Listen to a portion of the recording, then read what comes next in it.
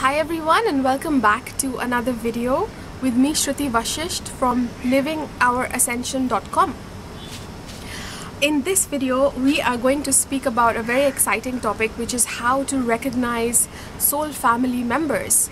So especially when these members, you're meeting them in the physical, through the internet or physically, like you're meeting them, whatever it is. But that's what I'm going to address today. How do you know? And there's different kinds of family members, soul family as well. It's not just one thing, people give it a generalized term like soulmates, but there's actually different levels of it, and they have slightly different purposes as well when we meet them. So I'm going to be speaking all about that in this video, how to recognize them, what it feels like in the body. Hopefully it will give you some guidance. And we move into these levels basically where we start meeting soul family members. That happens when we are moving into the fifth dimensional vibration at an embodiment level. So when it starts to begin, when we open up to it, we may not fully yet embody the fifth dimensional vibration, but when we're at least opening up to it and the light and love, that's when we start drawing these experiences to us. So this is one of the signs of awakening as well, which is the series that I'm doing. This video is a part of that series, the signs of awakening, and you can find other videos in this series. I'll link it up here, the different signs of awakening. And also please know that I made a course. I put together like this course that I've worked really put a lot of devotion in it, to guide others on the path of fully embodying their fifth dimensional vibration, where they're not just speaking about these concepts and watching videos and stuff, but really embodying it, because there's different levels when it comes to the embodiment process. First is the ignition of the blueprint within your body. So it's like we work at the light level, which is kind of like what we do through meditations, where we're working with the light, and the light is bringing up this remembrance in our cells and stuff. And then after that, it is also allowing that remembrance to assimilate in the body. And then it's also about choosing that vibration that we are aligning with in our physical life. So for all of that to happen, I put together a course that can really help you to embody the fifth dimensional vibration. So check it out below this video. It's on a discount right now because it's pre-launch right now. I haven't announced it yet, but the moment that I do, it will be regular price. Right now it's at a 33% discount. I have another course that I made before this called Manifest Soulmate Relationships. If you like working through the process of manifesting, then check out that one. Also, there's links to work with me privately. Okay, so now we're moving into the subject, which is how to recognize soul family members in your physical reality especially. Okay guys, so along the path of coming into our fifth dimensional vibration, which is the vibration of divine love, and it's related to the opening of our higher heart. So when the higher heart is somewhat starting to open up, even though we don't fully embody it, it's not like we're not living in that vibration yet, but it's starting to open up. And especially when we're choosing more of that vibration, more of love in our lives, that is when we truly start to draw in soulmates. And soulmates exist at different, there are different kinds of soulmates. So I'm going to begin with secondary soul family.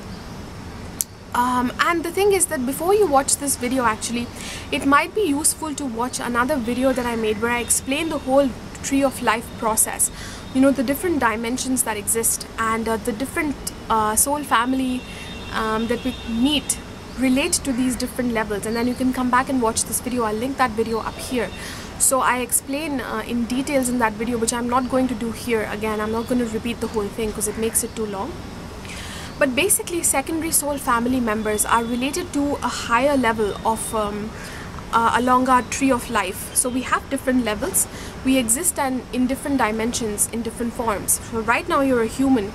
This physical body is at the third dimensional level, but there's a higher level that's called the fourth dimensional, where the more energetic form of this body exists. And at an even higher level, which is the fifth dimension, it's like that's where the levels of consciousness, you can say, begin, where things are more within harmony. So it's like the blueprint of even energy. It's higher than energy. It's consciousness. It's not really energy. And then, you know, there's levels like that. So the level, the most significant level when it comes to our soul levels begins at the 7th dimensional level. At the 7th dimensional level is the level of the soul and the twin soul. So when we open up and tune into the 7th dimension, we open up to ourselves as a soul, and therefore the experience of another, which is our twin flame, the experience of another within love. We'll get to that one later because honestly that union is a very close union, and it tends to happen later on in our ascension when the more embodied that we are. But first I'm just explaining quickly the tree of life. And then above that is the 8th dimensional level, which relates to the higher self, and this is your trinity. So again, when we tune into this, it's like the soul, you and the twin soul elevate when they come together and create a trinity, and that is the higher self, that is the angelic level. So this is when you know yourself as the higher self and you tune into your higher self, you experience yourself as an angelic. Basically, it's the first level of the angelic, you can say, of you, because there's different even angelic levels. Through our higher self, because our higher self is related to contains, you can say, 12 souls. So these form your primary soul family members. So this higher self, when you tune into your higher self and you become one with it first, you almost like have access to your those 12 soul family members, the primary soul family members. And some of those that are incarnated in physical body right now at this time on the earth, not all of them are. There's many different dimensions that exist within creation. It's very vain to think that, you know, everybody's just here on earth just for us. That's not how it works. However, we always have the support that we need whenever alone. So either they are communicating to us, you know, through the angelic realms, through the higher realms, but some of them will also be incarnated on the planet. And when we embody a certain level in our enlightenment, we run into them in one way or another. So that's the primary soul family, which is more than just the twin soul. There's other soul family members that will feel very close to you. So I'll come to this later. Again, like I said, I'm going to begin with the level higher than that, which is you know, the 9th dimension and the 10th dimension. These are more the monadic levels, you can say. The monad, or the mind of God, especially the 10th dimension, is the mind of God. But you can say that these levels are the higher self of the higher self, right? So it's like, if this is the higher self, then there's another higher self that exists above that, and that is connected to more higher selves. So that one higher self is connected to so many souls, because each higher self below it has 12. So it's like that. So through this, when we align with this level, you know, the level of 9 and 10 dimension, we are connected to many more souls, and that's our secondary soul family. So the secondary soul family members is what we run into most often, you know, that we'll have at least a few that we run into on the earth plane. This used to be the case when ascension wasn't so rampant, when it wasn't so accelerated as it is now. And now, you know, perhaps for the purpose of ascension, there's even more members that are there, so we can meet more of those that we are that we can co-create with, that feel closer to home. And the reason for that is that why it's possible now is because we are ready to embrace that intimacy with ourselves, you know, through that whole death and transformation process. Humans weren't willing to do it before, but now, because of this acceleration and this landing of the 5th dimensional reality on the earth, we too are opening up to it. We have said yes to it. So therefore, you know, what we run into also is soul family at those levels.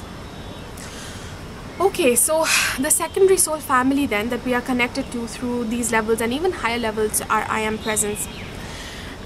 What happens is that these members, how they feel is that they might bring you codes into, especially like, let's say you're attracted to certain people, or you find certain people and you like their work or how they express themselves, and they are speaking about a certain purpose that they're involved with. Like, let's say they are speaking about the Sirian constellation or the Pleiadian constellation, the Lyran constellation, or they are speaking about, you know, being from another dimension, or they're speaking about like this fairy essence that they serve, or the human soul essence that they serve, which is the magical essence, what that feels like, that Merlin archetype, you know, because there's all of these beings that exist, but human souls included, by the way. So if you are really drawn to the energy and you feel like it's magical somehow, and it has a particular quality, and they're, let's say, even speaking about it like they're aware of it, and you find yourself by looking at them that those qualities are almost like coming through you and you want to express them yourself, then that is a good sign that this is a secondary soul family member.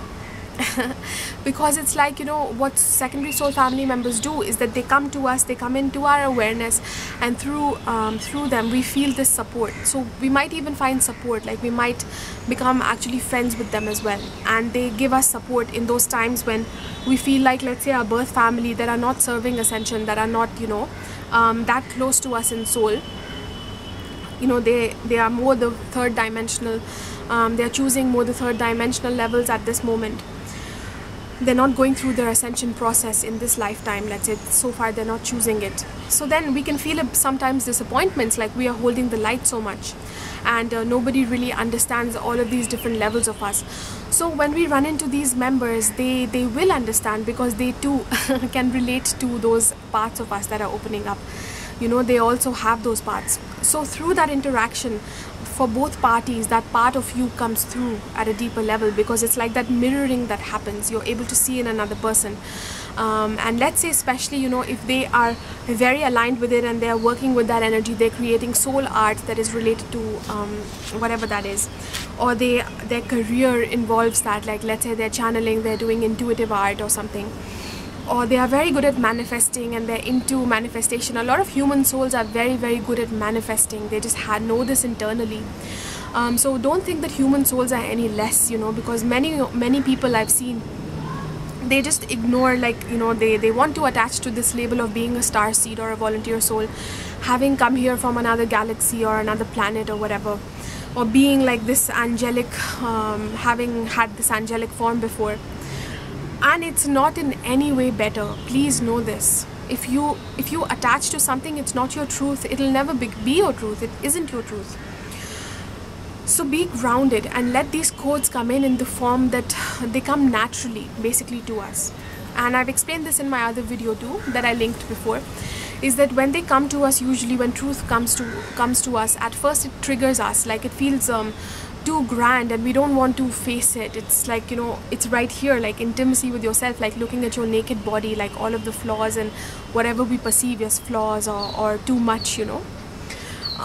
So it feels something like that when it first comes. So usually when those beings are all too ready to attach to a certain label, this is usually not their truth. It's usually an ungrounded idea, and they have this perception that something is more magical than I am, and therefore that is what I am. They want to let go of what they actually are, because they think somehow it's lower. You see? So it doesn't happen that way. Soul family reunions, true ones, don't happen that way. So anyway, they happen through this death and rebirth process. Often you will find that we run into soul family members right after we have surrendered to this more challenging death process, and we come out on the other side. We have let go of something physical, especially relationships, but it could really just be anything, you know, jobs or anything else in our lives that we attach to for our security. And then soul family members suddenly come into our reality, because we have this pure desire. The only reason that something left you that was physical is because you had this pure desire for something that is more aligned. And so something has to leave and make space, and then the new comes in, and that is exactly aligned. So that is when soul family members, a lot of the times, they will come through right after this more death and letting go, shedding process, where you have fully surrendered. So anyway, secondary soul family members will be bringing you those type of remembrances of you know, these gifts that you have that relate to your soul lineage. They relate to your the different heritage that you you know, within creation, like the heritage that you serve. Like I told you, whether it's the human soul heritage and the particular qualities that human souls have, of these magical qualities, being able to manifest and knowing how to work with the material in such a magical, abundant way. Like, they know how to do this. Even volunteer souls in the, you know, starseeds, because they're not so used to being in this more denser form, so they haven't mastered necessarily how to sort of work with light and manifest so much physicality with it so easily.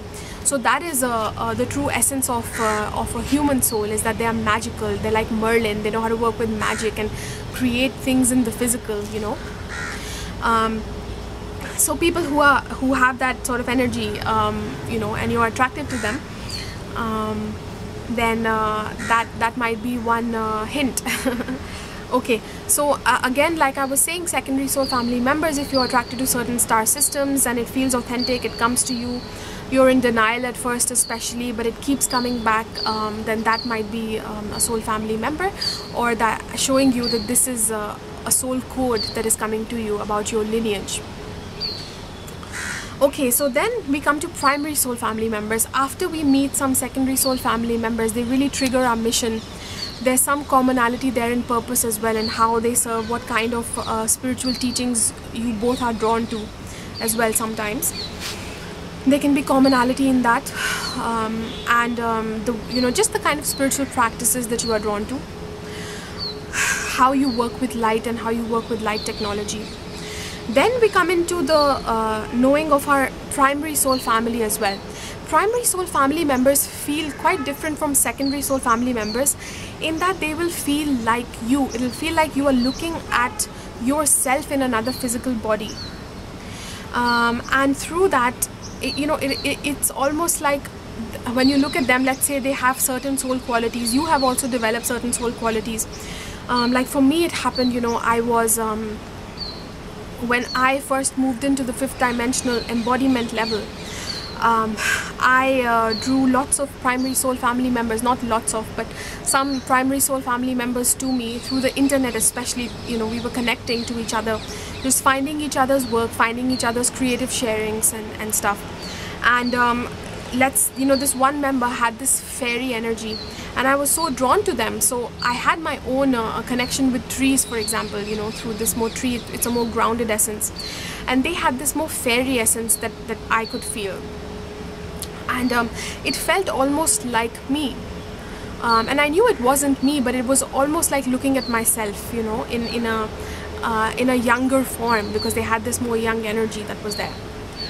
And yeah, there's just no, I can't use words to describe it. It's just when your higher heart starts to open up, it starts to feel things that are beyond the physical level.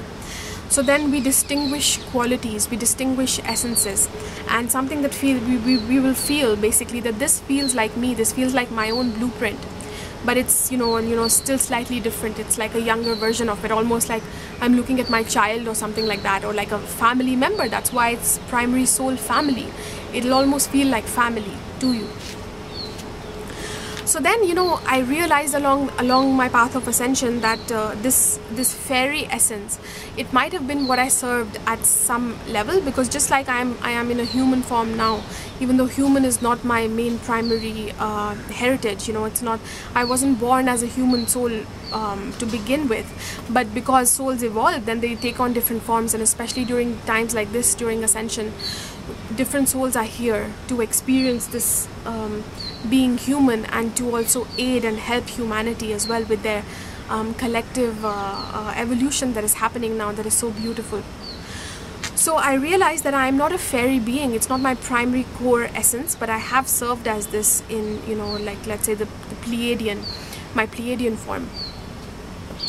So this person, for example, perhaps had more of that energy, and I was aligning with that.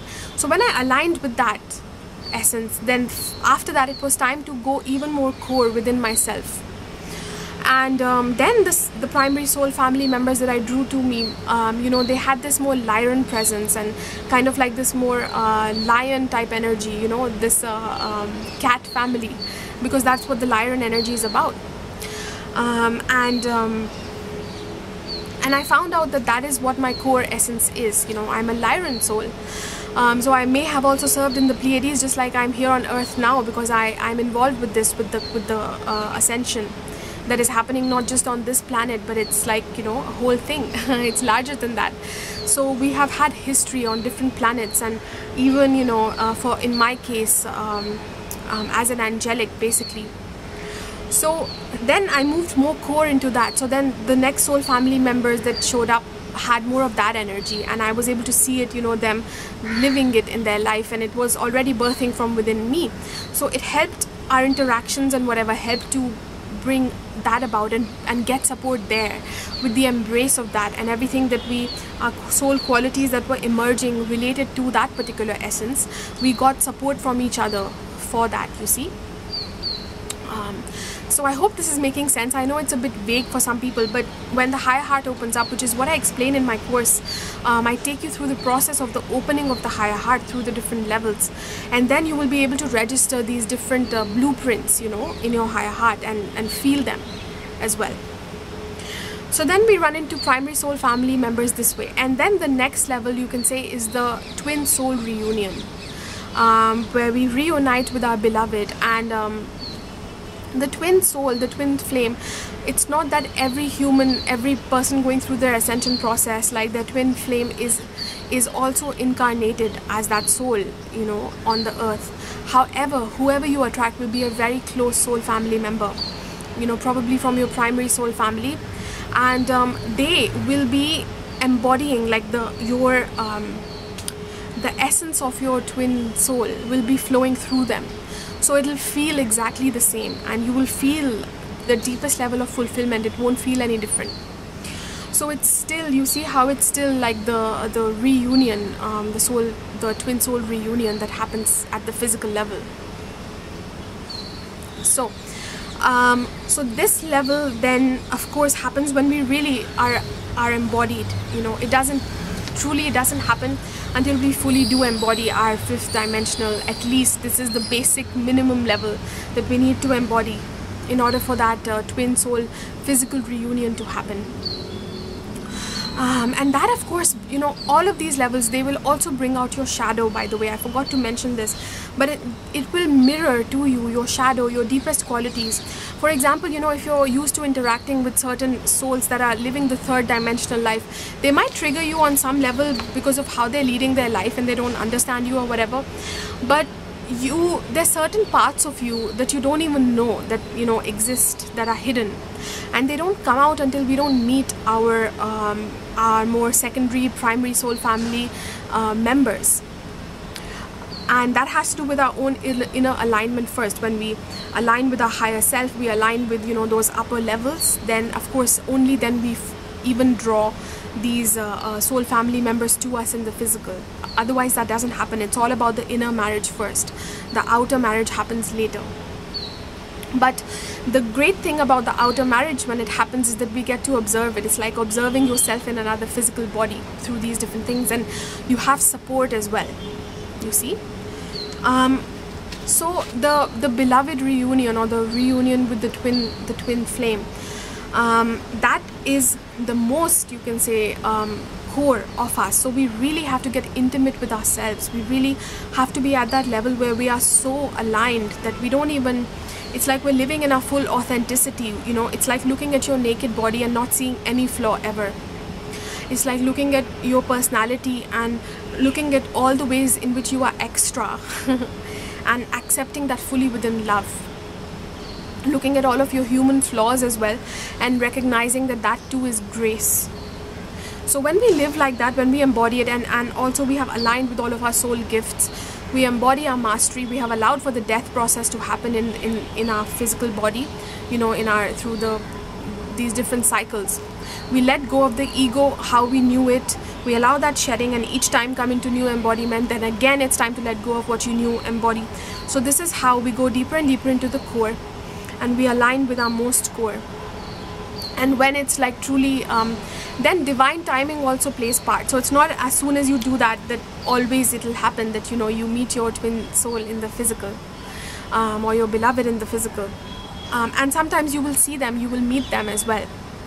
but it won't lead to, like, let's say there's a difference in the levels that they embody and you embody right now, like their high heart hasn't fully opened up. This is in a lot of the cases. So it's almost like, you know, one person knows is more within that knowing, even though there's attraction from both sides, but there's also a triggering that happens, because it's like, you know, through observing them you get to see those parts of you that still hurt, that you still haven't looked at. And then when you embrace that, of course, you know, then it leads to that inner marriage that happens. So yeah, so that is those are some of the different kind of soul family reunions that happen. The twin soul level is looking at yourself in another human body. It's a direct opposite reflection. It's like, you know, the same but opposite. It's like looking at yourself like that. And it's not always in, like, let's say you're a heterosexual person, that it's always going to be the opposite gender or something. It can look like a mother and child connection. It can be really just any sort of relationship. It could be the same gender as you. It could be your teacher. It could really just be anything. But those relationships will really land you in the purpose, the exact frequency of what you are here to serve, and they're very, very supportive. But at the same time, we really have to be embodied as a physical master and really live that in order for those relationships to be sustained on the planet, because there's often this breaking apart that happens after you meet physically for the first time, or you meet even on the internet for the first time and you interact, because it brings up a lot within you. So you have to be willing to embrace it, and both parties have to be for that to be sustained. But all of this is happening now, and I hope this video was helpful to you. Let me know in the comments below if you have any questions, or what your comments are, what kind of videos you'd like to watch. And go through my playlist of moving into the fifth dimension, the signs of awakening, you know, for different aspects of that. And also check out my course. Like I said, it takes you through this process of physical embodiment of the fifth dimensional level, which lands all of these things in our life. So I hope you enjoyed this video. Please give it a like if you did, and subscribe, and I will see you in my next one.